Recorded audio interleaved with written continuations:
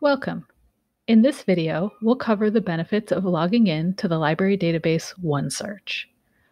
Most library databases require logging in with your CCNY email credentials, but OneSearch is different. For this database, you'll log in with your CUNY single logon credential. This is the same that you would use for Blackboard or CUNY First. Logging in allows you to both save individual items as well as searches, so you can come back to your research whenever you need.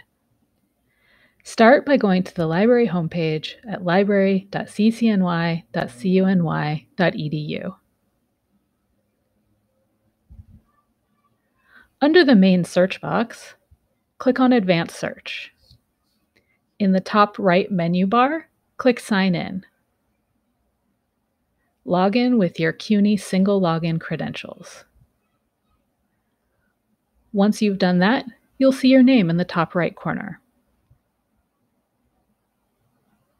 Now you can search as you usually would. I'm going to search for metaphor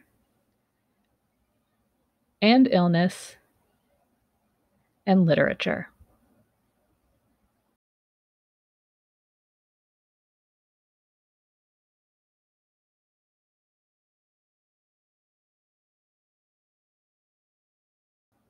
You can save individual items by clicking on the pushpin item icon next to the title.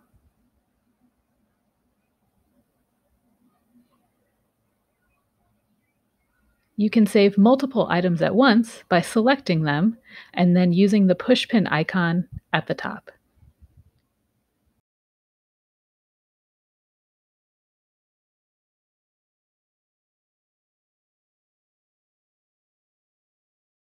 You can also save entire searches by using the pushpin query.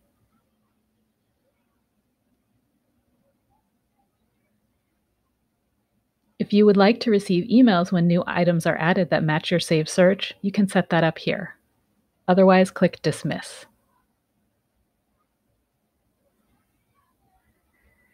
To see your saved items and searches, look for the pushpin icon next to your name.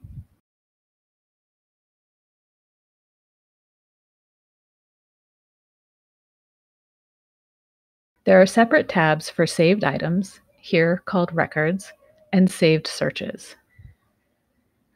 You can also see your search history for this session. If you log out and log back in, anything you've saved with the pushpin icons will still be here, but your search history will clear when you log out.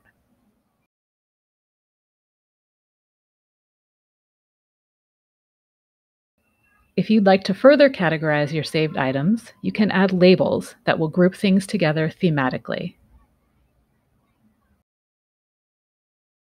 If you have questions about using OneSearch or any other library database, don't hesitate to ask. Thanks.